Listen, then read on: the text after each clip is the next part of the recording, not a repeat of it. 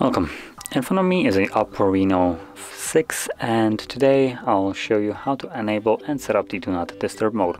And to get started, you want to pull down your notification panel and look for the Do Not Disturb toggle, which for me it looks like it's on the second page right over here. So once you find it, you can turn it on by tapping on it with whatever the default settings are set on it, but you can also hold the toggle. This will then take you to the settings.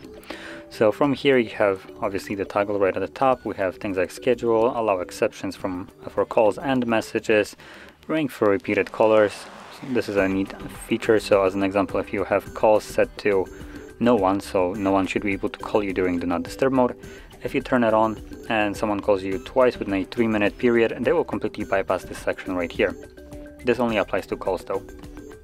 And then we have silent media when Do Not Disturb mode is on. And for notifications, you also have a couple things like status bar banners, lock screen notifications, edge light, and so on. So check whichever one you want during Do Not Disturb mode.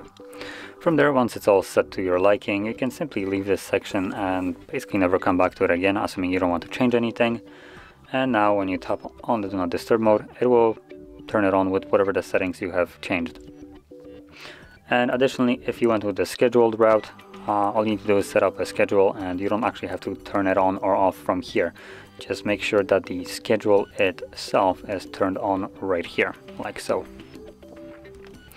So anyway, this is how we would set it up, and if you found this video helpful, don't forget to hit like, subscribe, and thanks for watching.